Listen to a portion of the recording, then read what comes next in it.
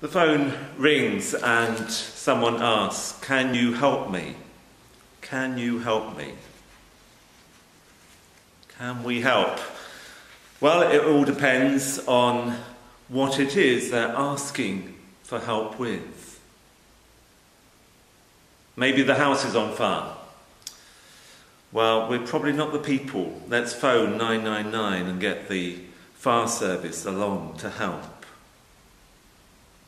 Maybe they're feeling particularly poorly, green in the face. Well, we might say, well, go to bed, have a rest, but we'd probably turn them and point them towards the local surgery or even hospital. Go immediately, phone ambulance, go to A&E. It's important to ask for help when we need it. And what about an empty plate? Well, I was down at the food bank and they're doing amazing work to bring food to those in real crisis at the moment.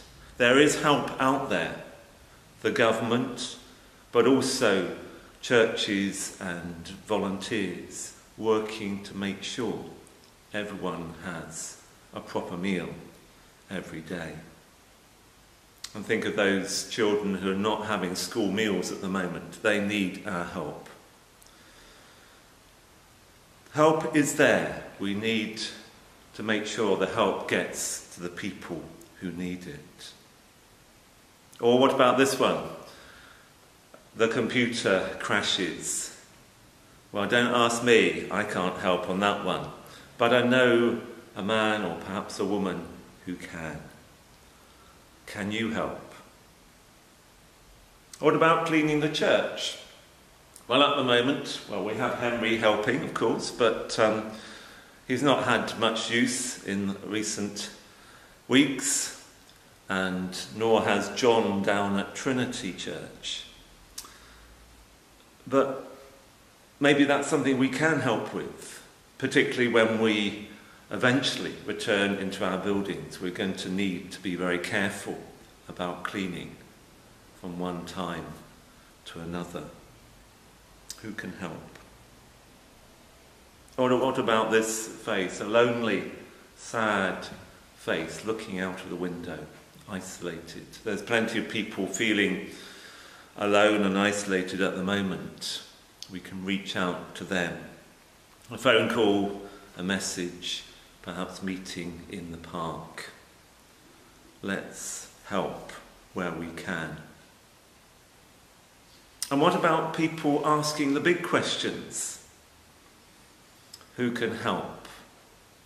Surely as Christians we are there to help others along the journey.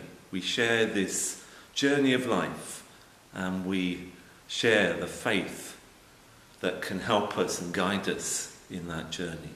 To know that Jesus is with us always. There are big questions that we ask. And we don't have all the answers, but together we can help each other along the way. Well, I want to mention a couple of events coming up. In particular, Love Wycombe, where we join with other churches in the area, both in the town of Wycombe but also the surrounding area, for online worship on the 28th of June. Looking ahead, there's our own worship from the meadow on the 5th of July. I'll be out of this building and out over, hopefully with the weather, unless it's really pouring down with rain, we'll be leading worship from the green. Wonderful nettles over there with some amazing caterpillars at the moment. And then looking beyond that, for young people and children, there's Lighthouse, no longer this year meeting in schools, but meeting online. And do encourage families, wherever they are, and it can be anywhere in the country, to share in that amazing week in July. We can help each other in these challenging times.